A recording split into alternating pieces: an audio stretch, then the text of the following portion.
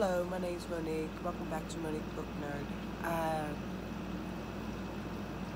I got a good book for y'all today. It was phenomenal. It was fantastic. I would highly recommend this book to y'all. Home Before Dark by Riley Sager. This is my book of the month from June, and I was hooked from page one. I was literally hooked. I couldn't put it down. I couldn't stop reading it. I started at 7 o'clock yesterday evening and stopped at 1:15 this morning, and I was on chapter 303, and I was hooked. I couldn't stop. It was so creepy. I went to bed with my light on. I was scared. It was terrifying. I would recommend this to you guys. I would not steer you wrong. This book is fantastic. It's about a little girl named Maggie Holt that doesn't believe in things, even though the details of the story that made her families famous. 25 years ago, she and her parents, Eve and Jesse, moved into Bangberry Hall, a rumbling real estate woods. They spent 20 days before fleeing in the dead of the night. This is like a Amityville horror. I was stoked. I ain't gonna lie. I was out of this world with this. Let me read y'all the script.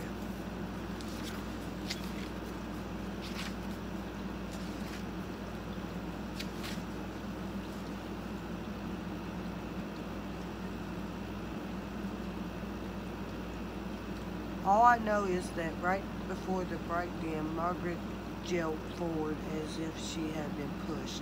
She tumbles down the steps and bones snap like twigs. There's one final snap when she lands and a hard crack of her neck.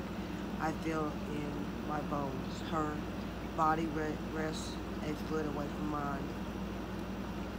Her head twists like a toy.